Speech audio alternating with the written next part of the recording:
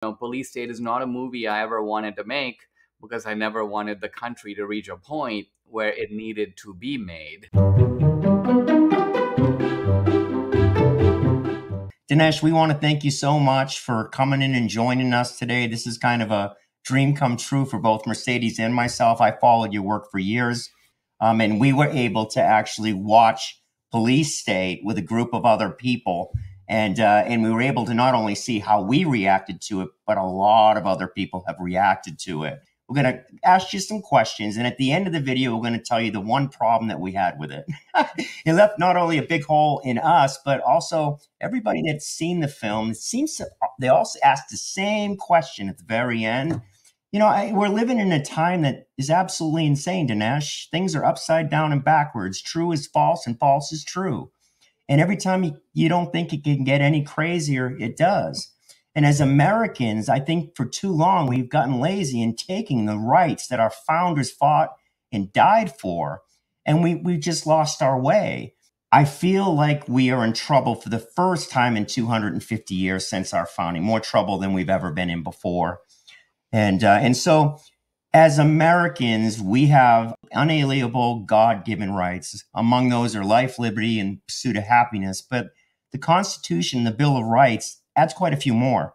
Free speech, the right of conscience. We can think what we want. There's no thought police out there. Religious freedom. Religious freedom's a big one. We have the right to assemble and petition our government for grievances without the fear of reprisal or punishment. And boy, does your movie show there's a lot of punishment when you kind of stick your head up and speak up today. And of course, equal justice under the law for all of us. We see this every day. It seems like only one political party is being punished when the other ones are all protected. And so my question to you is the movie was absolutely fantastic. But give us an idea, give us an example of what you would consider a police state. And what are some of those defining characteristics of a police state? For me, a police state is the sort of exact opposite of the American founding. In the philosophy of the American founding, government, centralized government, is a danger, is a problem. Why? Because a powerful central government can trample on your rights. And it's important to know that for the American founders, it didn't make any difference if the centralized government was a government of one, a government of a few, or a government of a majority. The founders use the term tyranny of the majority, which means that even a majority of people can trample on the rights of the minority. That's why they didn't like democracy, right? So a pure democracy, which licenses the majority to have its will with the minority, is not what the founders wanted. And as you pointed out, the Bill of Rights is an attempt to enumerate a partial list, not a full list, but a partial list of basic rights which are not open to political negotiation, meaning 90% of people don't get to tell you what religion you can practice. 99% of people don't get to trample on my free speech. So these rights are unalienable. They're supposed to be inviolable. So this is on the one end. This is the philosophy of the American founding. The philosophy of the police state is that there are no rights. We are the subjects of an all-powerful state. The state may be working directly against us, or it may be collaborating with private actors to suppress us. The first view is communism. The second view is fascism. They are two birds of the same coin. They are two forms of left-wing oppression. And our system is probably a little closer to the fascist in the sense that when we look at censorship, when we look at political targeting, very often what's involved in this country is not just the government, but the media, in some respects, academia, nonprofit organizations, digital platforms. So this is the kind of the corporatist or fascist system that Mussolini was very enthusiastic about. When Mussolini used the word totalitarianism, he meant it as a positive. He actually thought it was a really good thing that the government had total control of the society and of your life. So that's almost a working definition of a police state. Now, if you look at police states around the world and you identify their common characteristics, you see that most of them, if not all, are now creeping into the United States. Mass surveillance, censorship, ideological indoctrination and propaganda in the schools. Kids. Police states tend to be one-party states. They shut down the opposition. They try to lock up the candidate of the opposition party. They criminalize dissent. They undermine religious liberty. They have political prisoners. So, go down that roster and ask which of those things is not present now in the United States. Well, all of it, to one degree or another, is. Wow. I really appreciate that answer and how you put police state versus what the founders intended. Complete opposite. I guess speaking of how you kind of mesh things, I think one of the things I loved about police state was that it was a quilt. It was a tapestry. You took what I would consider unrelated current events, Hunter Biden, January 6th, immigration, COVID, North Korea. I classify these as separate stories. And I remember hearing little bits and pieces about all of them. What you did was you masterfully painted a picture with all of these colors and all of these brush strokes, I guess you could say. So I guess my question to you is, at what point or what helped you to combine this? How did you think to put all of this together? A movie is a story. It's a narrative. And a story typically has a question that frames it, a driving central question. And part of doing a good film is to get that central question right. So we started out with the idea, are we becoming a police state? And I thought that it would be the right of center saying, yes, we are. Left of center going, oh, no, we're the land of the free. We're not becoming a police state. But interestingly, when you put the question to people on the left, you find that prominent people answer, well, yes, Dinesh, we are becoming a police state, but that's because of Donald Trump. The Republicans who are trying to shut down our rights, they're trying to take control of the election process. They don't want people to vote. They are suppressing people's rights, whether it's the right to abortion or the trans rights. So they've got their own specter of a right-wing police state being imposed on them. So then it occurred to me, well, it's not so much a question of whether we're becoming a police state, but who's running this police state? Who's right? Is it coming from the left or is it coming from the right? So that then gives me the central question to structure the film. And I say that we can answer that question about whether it's coming from the left or the right by defining a police state, by looking at the origins of it, by looking at how it developed, by understanding the architecture of it, how it's put together, how does it work? Who's behind it? Who's in charge? Once you answer those questions, it becomes obvious what the direction, which side is sort of driving the police state. And so that's how the film is set up. I think you're right that the power of the film is it's an explanatory framework, not only for a wide bunch of events that occurred before the film was made, but even after. I mean, even if you look at the news today, for example, the censorship of the manifesto of the trans shooter, or new information from the House Oversight Committee about the magnitude of government involvement in censorship. It's almost like you go down this list and you're like, police state over here, police state part 2, police state part 3. I could put all this stuff into the film, or I could have a sequel ready in like 3 months, and I'd be chock full of material. So that's the strength of the movie, is it gives you a real way to understand how this came about, and to take these events, like you say, they seem disparate, disconnected. People know a little bit over here, a little bit over there, but make it all make sense. I think the thing that scares me most is the way that government, big corporations, social media, all the powers, everybody that has the money seems to be working together, which is why I agree. I think it's closer to fascism than communism right now. Walmart is no longer going to carry your DVDs. That Amazon will not carry them. You talked about, I think it's called OFAC. You guys had $100,000 you were sending to Salem. It was picked off by OFAC, Office Foreign Asset Control. They grabbed your money, and this is somebody that's a government agency that is involved sanctioning other countries, narcotics trafficking, international terrorism. What the heck are they doing grabbing your money?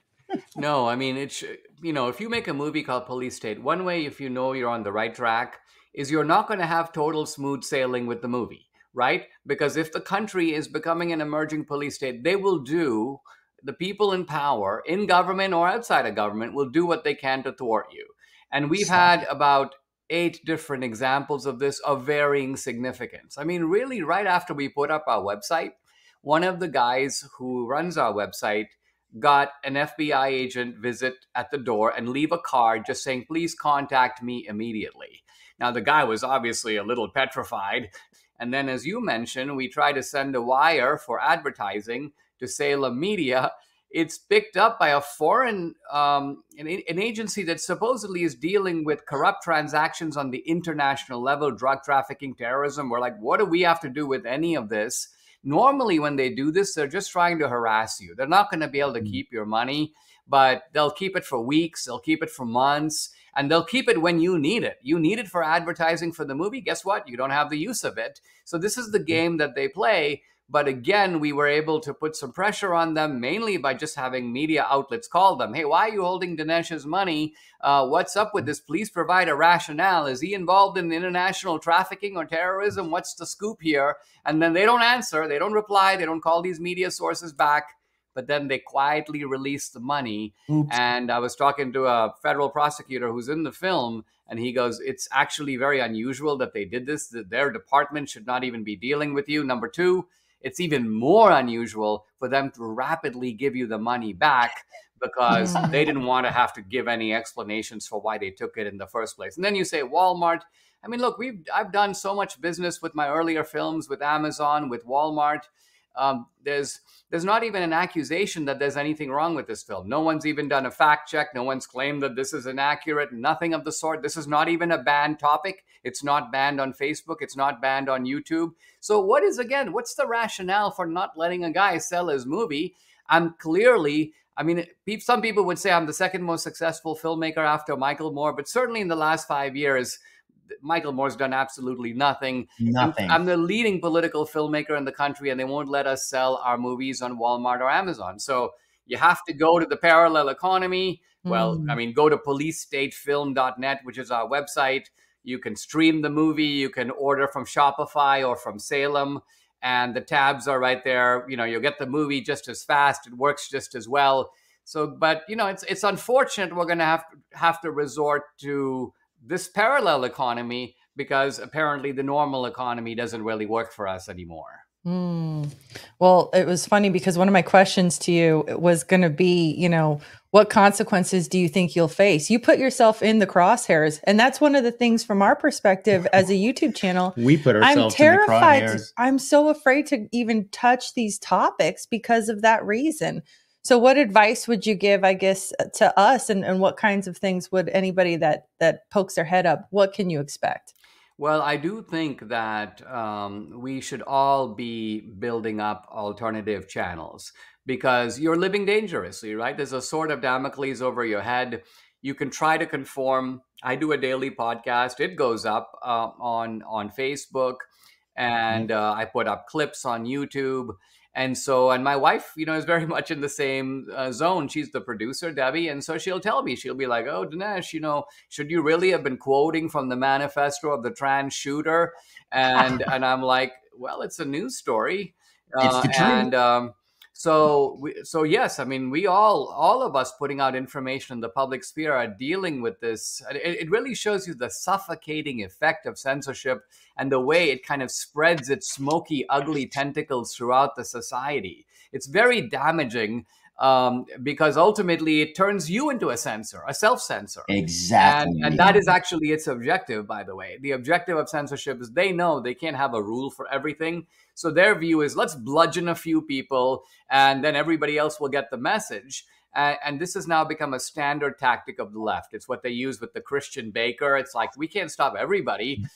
We can't force everybody to bake a cake. So we'll grab this one guy, we'll flog him until he begs for mercy. And then everybody will get the picture that if I do the same thing, I may end up in the same boat. Exactly. And we've actually experienced a lot of that. We're an RV channel.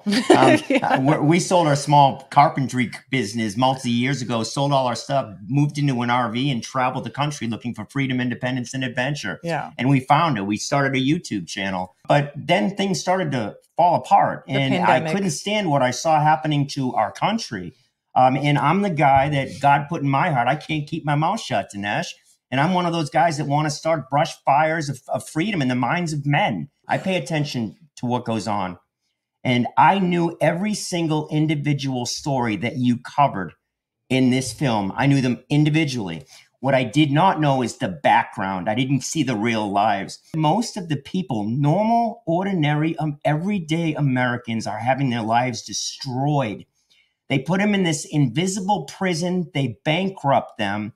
And that movie not only had us crying, it had just about everybody that we've talked to and watched the movie in tears. Men and women. Men and women, moms and dads. Mark Houck, a dad of 7, and what the FBI did to his family and his children.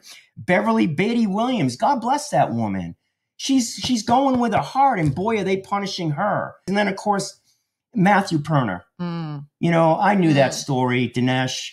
And to listen to his aunt talk like that, we were all bawling our eyes out, because God bless that young man. And you know how our system works. They force you to make a plea agreement. You have no choice, because they tell you, if you make us go all the way to the end, we're going to crucify you, and we own the judges, right? And so you kind of stuck. Yes. I mean, this is all, you're now talking the complete meat and potatoes of this movie, because the way I thought about it was, if I made the film that focused just on Trump, or even just on Trump and January 6th, that would inevitably get people who would say, well, I'm not Donald Trump, Dinesh, and I didn't go in the Capitol on January 6th or get into fights with the cops. And so I pay my taxes, and so I'm okay. I'm never going to be a target of the Biden regime or of the US government. Yeah. And I wanted to show that, no, there are a lot of guys who are just going about their normal lives. They're involved to some degree in civic activity. There may be moms who care about what their kids are learning, or they may be someone who has a heart for the unborn. And so they're like, let me go to this clinic. Let me see if I can talk some women out of making that a terrible decision that they themselves will come to regret. And then suddenly they're facing like 15 years in prison, or there is massive FBI raid with dozens of agents, automatic weapons, all kinds of thuggery going on. And so in my mind, it raised a lot of questions. I mean, number one, like, what motivates the FBI guy to do that? I mean, they can't all be villains. So part of the challenge of explaining a police state is how do you get decent people to do indecent things? How does the bureaucracy manage that? A second thing was, it occurs to me, and then this has occurred to me before, it's the power of film. And it's that if I tell you something, it's not the same as you seeing it. And this is just true of anything else. It doesn't even, if I were to tell you about India, I grew up in India, and I'll tell you 4 or 5 things about it, and you're like, huh, but you still can't really get the feel of it. Now, if I make a film and I show you, this is my house, this is where I grew up, this was my room, and my parents were over here, and this is a picture of them, you get a much fuller idea of what my life was like in India. So in a film, you not only can use authentic footage, and as you know, we used actual footage. We had the FBI, surveillance footage of them breaking into Joe Bolanos' apartment. In other cases, we recreated things with great accuracy. And this is where it helped for us to have Kyle Seraphin and Steve Friend consulting on the movie, because they're FBI guys. They know the lingo. I told them, listen, at the end of a shot, I want people in the FBI or the DHS or the DOJ who see this film to say, that is exactly how that would have gone down. And so the film took a lot of care to recreating events with complete accuracy.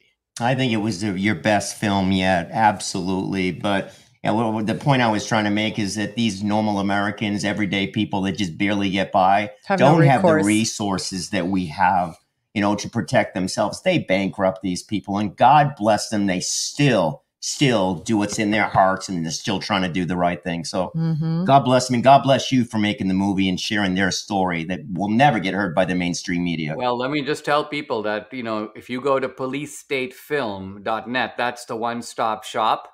It tells you different ways to stream the movie. It'll even have instructions. We're just putting those up now about how do you stream the movie to your TV, because it's actually not hard to do. But some people are like, how do I stream it to my TV? Yeah. Well, it turns out you can get it on Rumble, you can get it on Salem, and you can stream it onto your TV, whatever device you prefer. Or if you want to go old school, order DVDs. Yeah. And there they are. You got tabs and some choices for how to do that. So yeah, I want to teach Walmart and Amazon a lesson. And the way you do it is you show that their effort to shut you down is not going to work. And so we tell people, listen, help us out. order the DVDs from the website. You'll get them in a day or two. And a great way to stock up on some Christmas presents. And I'm going to repeat, policestatefilm.net. The .net is correct. The .net is correct. Because I think we vote more with our dollar in our everyday purchases. Do we go to McDonald's or do we go to a local mom and pop grocery store? Do we buy something on Amazon or do we go into a store? It's not in November every 2 years, every 4 years. It's really, really with our everyday choices. But I think that brings us to the big question. Dinesh, we were sitting in a room with about 30 other people watching this and the tears. I think this is the best cinematic work you've ever done. I've never missed one of your movies, and I actually love 2000 Mules and huge questions about the last exec election, and it doesn't seem like much has been done to fix that, and who knows what's coming in 2024. But we as citizens have got to get active, and we got to know what to do. And when your movie ended, I mean, there was tears. We were all singing the national anthem. Some were humming it, and then you could hear a pin drop. It was silent. And then two people spoke up and said, "What do we do?" Yeah, now what? You've convinced me. You convinced us. You win. I mean, it is a powerful, powerful movie. Everybody has to see it. I mean, the first thing you do is go see the movie and get other people to see it. Yeah. But what can we do as everyday Americans? How can we affect change? What can we do, Dinesh? Yeah, this is a good question. And first, let me explain why this question is not answered in the movie. It's not answered in the movie for the exact same reason that at the end of the Shawshank Redemption, you do not have, I repeat, you do not have a panel discussion of prison reform at Shawshank, right? Interesting. Interesting. Good point. In other words, to do that would actually be to deflate the film. The film is at its best in exposing a problem, a phenomenon.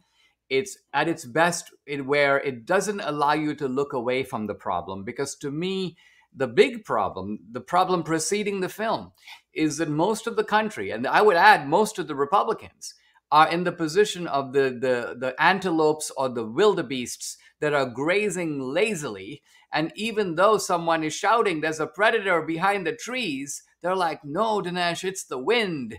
Or if there's a predator, he's not going to land on my back. So the job of the film is like to issue a red alert and say, look, I'm going to show you systematically that this is a very serious problem. It involves Trump, but it involves a lot more people. Political prisoners are now real in this country. Ordinary people are being bludgeoned, and you can hear their own stories. So I'm not going to let you be that antelope. Now, once we're all in agreement that there is a cheetah or a lion behind the trees, now it's time to have a discussion, but not before. Because if you have it before, you have people in complete delusion and they don't have any grasp of their situation. And so their solutions are nonsensical because they are not taking stock of how far this police state has advanced in the past 2 years. Now, for people who do get it, and like you say, people who watch the film, they're like, what now? This is the time to open up a whole new discussion.